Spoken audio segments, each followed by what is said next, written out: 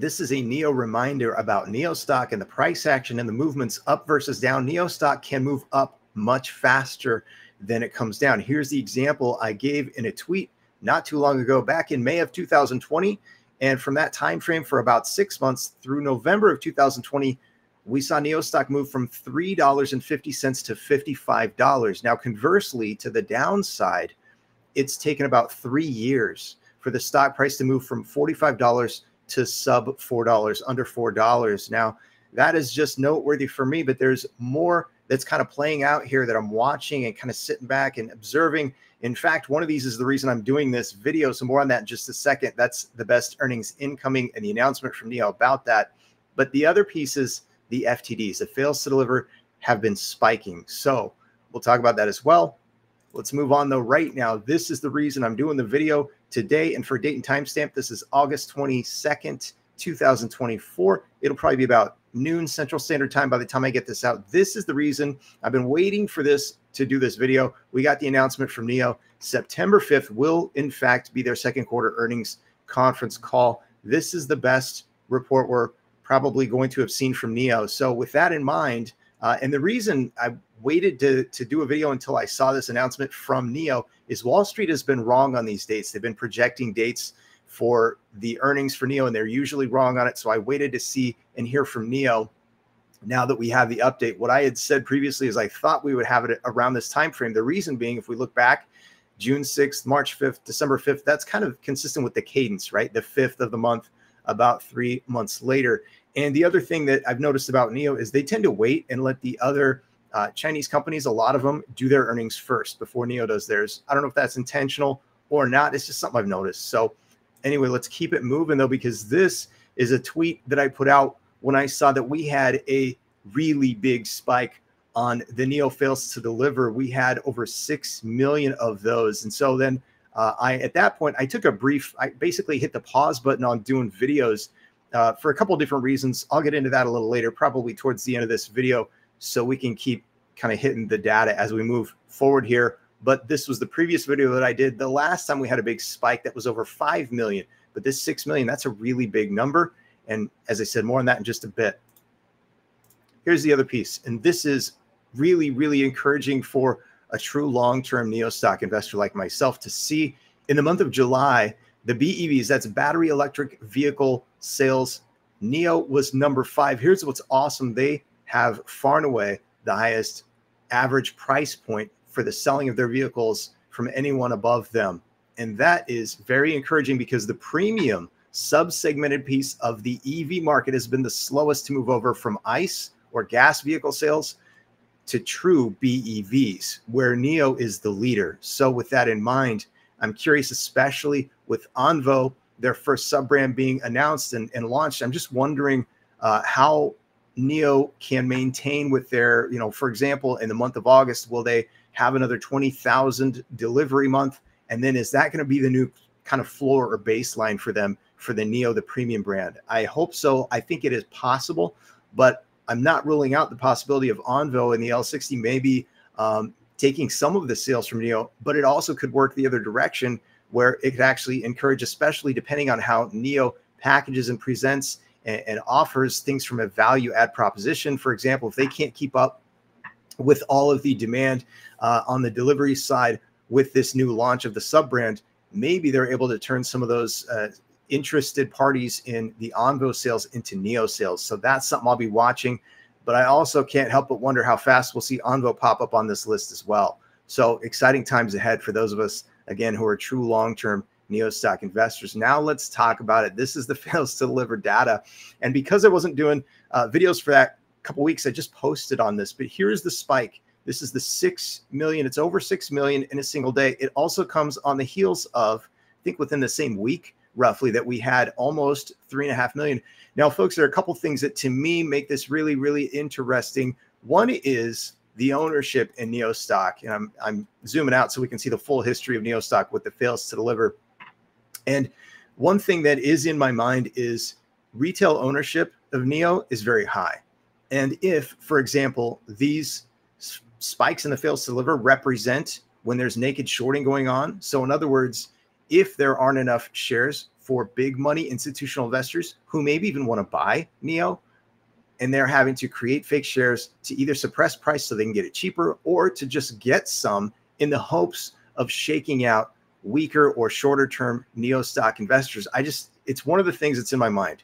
Now, I've zoomed out, so let's look at this for just a second. I wanted to point this out. 5 million was the big spike I talked about when I saw it, and we hadn't seen anything like that since going back to before the big move by NIO stock back in 2020. The yellow line represents the stock price action for NIO, and I'm just going to remove it for a second so you can see the difference. This is now only looking at the fails to deliver for the full history of NIO in the US stock market. And what you'll notice is we had really big numbers back here in the early days of NIO stock, and then they dropped off. And during that time frame when they dropped off, that's when NIO stock made its run. And so, not surprisingly, with the fails to deliver picking up over these last 3 years, what have we seen? Well, let me reinsert the price so it becomes a little more obvious. We've seen the stock price take off when those FTDs dropped off, and we've seen it slowly be brought back down over the course of these 3 years. So when I see these big spikes that we hadn't seen with the fails to deliver, unless you go back to pre the big move by NIO stock, I'm just wondering, was this a short squeeze? Are we going to see another one? Are we going to see it soon? Especially in light of probably the best earnings that NIO is ever going to report coming in early September. Now, that's not all I'm thinking. In fact, this is one of the other things that I posted, because I did take a brief break from doing videos, and I just basically said the NIO global community is awesome and is the biggest reason I continue to do content on NIO. I'll still post things here and on YouTube. So on Twixter and on YouTube, I was posting things, but basically taking a quick break from doing videos while watching to see if we get broader market volatility ahead of earnings. This still could be in play, the broader market volatility. I am still watching it. So that's also in my mind. And yes, it means we could see NIO stock go down even further. So are we going to see a short squeeze? Are we going to see NIO stock go down? I have no idea. I think both could play out with that. And regardless of that, NIO stock remains my favorite long-term play and a unicorn, meaning a company the likes of which we've never, ever seen before. So, and that's one of the reasons at the bottom of the screen, I've got the 3 major growth phases for NIO: market awareness, profitability, and battery as a service. But the battery as a service is tied specifically to, in my mind, the NIO, the premium brand, and them having 1 million NIO sales out, because by then we'll have a better sense of what things look like on the battery as a service, the subscription side of things. Also, we've seen enormous growth from NIO Power and a lot of interest, new parties.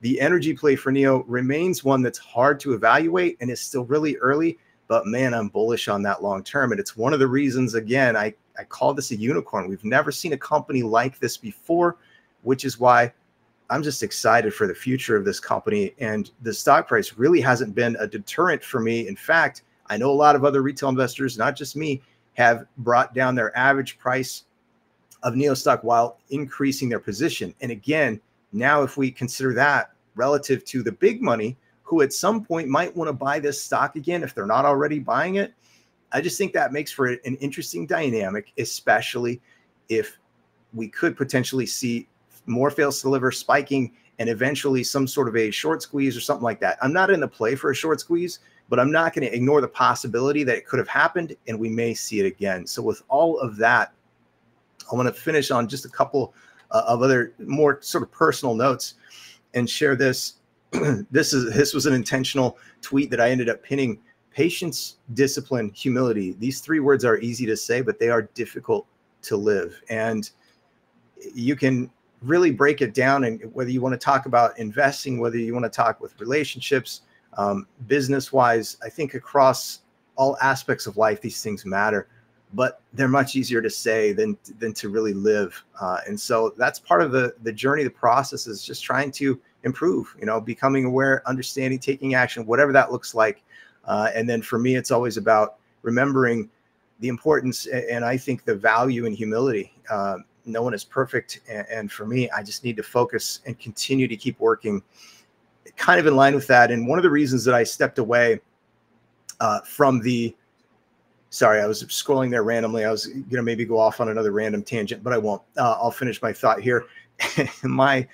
My reasoning, part of the reasoning, there are more things going on with me than I ever offer. One is this, if I do a video on YouTube and then spend 1 to 2 hours, let's say, in the comment sections, responding to comments, that obviously takes time, which I'm happy to give and offer. I think it's appropriate, and I actually like doing it because of the people who have been supportive and take the time to watch my content and comment with their thoughts, opinions, and that sort of thing.